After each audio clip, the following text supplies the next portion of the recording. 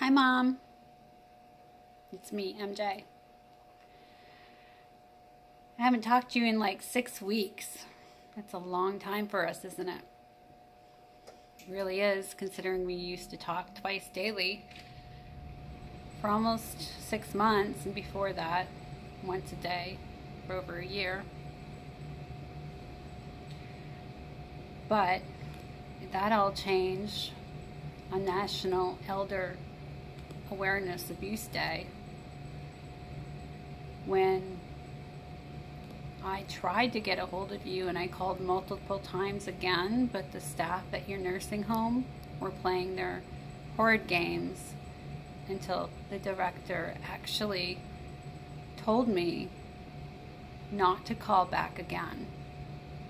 She lied and tried to twist the situation around and say that I was harassing her staff members, when we both, you and I, are the victims of the harassment multiple times. So with that said, Mama, I know you're probably wondering where I am, and more than likely feel that you've been deserted yet again by another family member, because you do not, and you hardly hear from my other siblings. And I know you recently lost your husband in December, and then unexpectedly lost your special needs daughter, my sister, in April.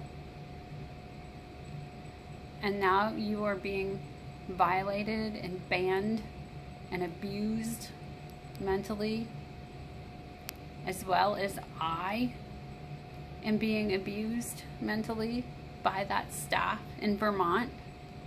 Because truly, what right do they have to make up lies and to keep two God-hearted people apart in this horrific pandemic that we are facing in our great country? What right, I ask you? Why are you doing this? Are you so democratic? Are you so heartless? Are you so socially communist that you think it is ever okay in our great United States of America that you're going to get away with this and allow this to happen, and think that in your illegal court systems there that you're going to continue with this abuse? What do you think is going to happen out of all of this? Death? Destruction? Because who knows even if my mom is alive? Who really knows? It took 4 days for the state of Vermont, or for my family members, to even tell me about my special needs sister's death. 4 days. Why? What were you covering up in the state of Vermont that you could not tell me that my sister died? What? And then I helped my mom through this ordeal. This horrific, unexpected ordeal, because my special needs sister didn't get her heart medication that she needed, and was left alone with no protection in a house where people were calling her. They were scaring her on the phone. They knew that my father passed away. They knew my mom had been taken away and put into a nursing home, one that abuses her. And they knew my sister was vulnerable. The state knew it. The state's workers knew it. And obviously they don't care. They don't care so much that they're allowing the mom, my mom, to be isolated, to to be put in a room with a roommate that may have had the COVID-19 virus, but they never tested my mom one time. Sometimes, in fact, they would give her medication that would cause diarrhea, but they didn't want you to know. They didn't want me to know.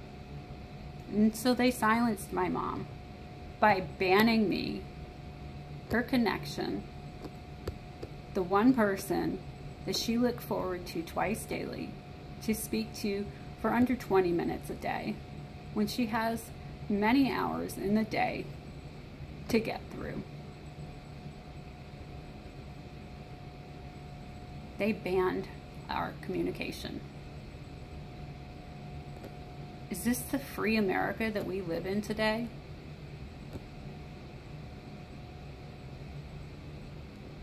It doesn't seem so free.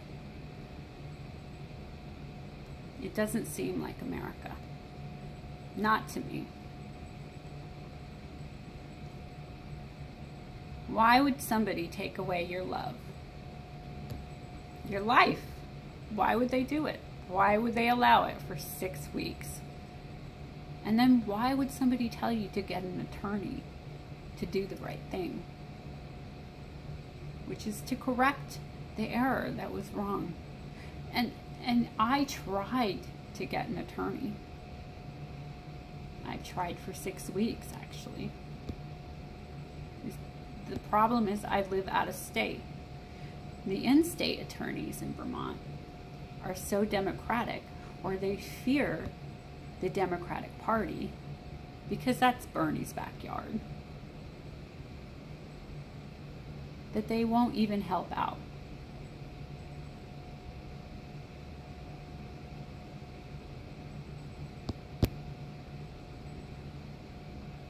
It's out of their jurisdiction, they say. Kind of like the state that I live in. So, were my last words to my mom on President Trump's birthday, with us both wishing him a happy birthday? I don't know. Because it was the Elder Awareness Abuse Day on the 15th of June, when that lying nursing home staff banned me from talking to my mom. And if you don't believe me, then why don't you listen to the tape? I love you, Mom. I didn't abandon you. And I would never, never neglect you. I know in your heart you know that. I can do all things through Christ who strengthens me. I believe. You believe. We believe together. God watch over you and bless you, because I love you and I will always hold you dear in my heart. Hugs and kisses. Your daughter.